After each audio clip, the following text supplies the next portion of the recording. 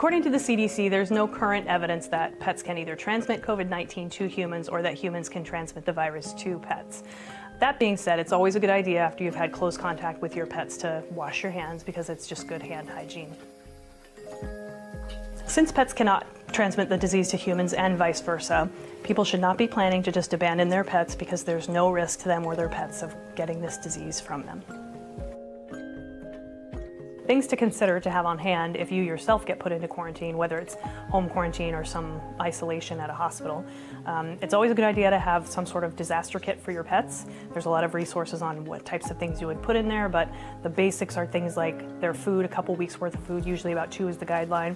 You want to make sure that the current medications that they're on are in that disaster kit as well.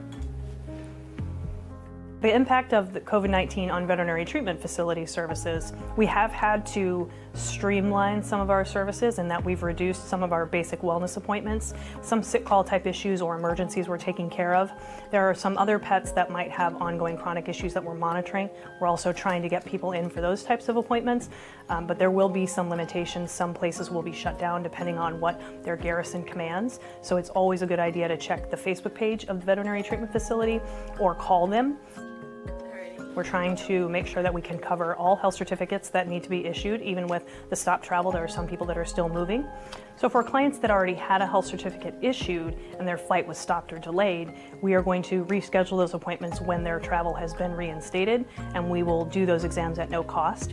People that had appointments but didn't actually get a health certificate issued, when their travel has been rearranged, we will certainly get them scheduled in to get a health certificate.